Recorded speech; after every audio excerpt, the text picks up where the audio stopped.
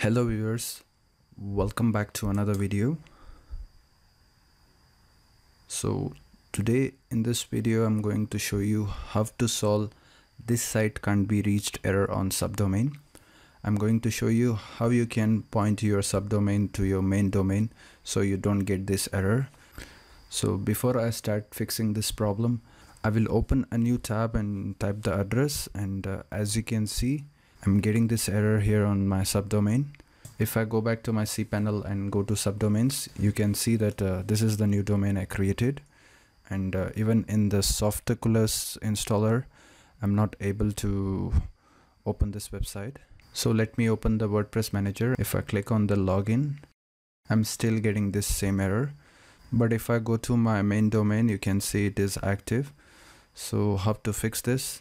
I'm going to show you just that in this video. Now to fix this error, you have to access to your DNS settings, which you will get in your web hosting account. I'm sure if you have a website and a web hosting, just open your web hosting. Since I'm using the Cloudflare as my DNS, I will log into my Cloudflare account. So the settings are all same. You just have to do the same settings in your web hosting account. So open your web hosting or Cloudflare if you are using Cloudflare. Let me log into the Cloudflare and select my website.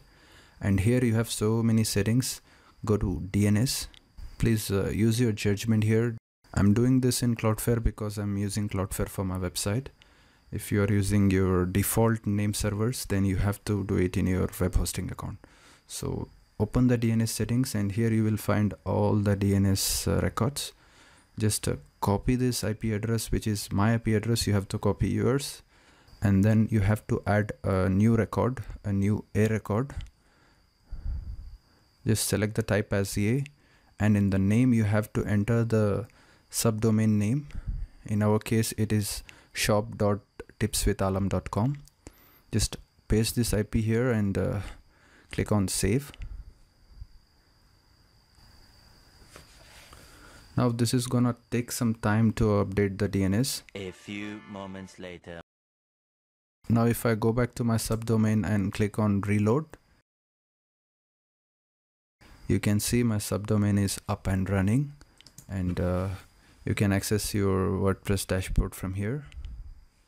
It is very simple. You just have to open your DNS settings either in your Cloudflare or in your web hosting account, and add a new A record pointing to your IP address of your main domain.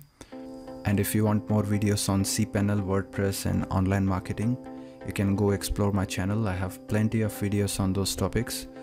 And if you found this video helpful, don't forget to give a like and subscribe.